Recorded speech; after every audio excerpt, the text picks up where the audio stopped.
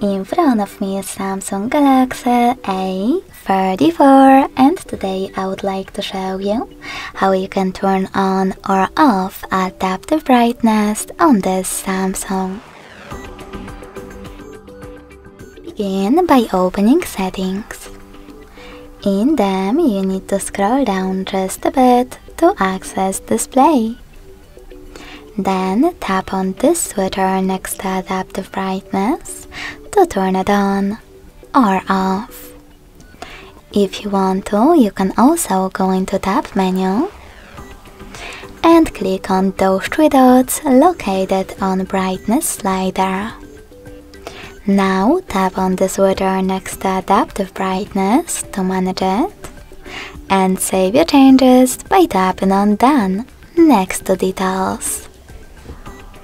Thanks so much for watching. If you enjoyed this video, leave a like, comment and subscribe.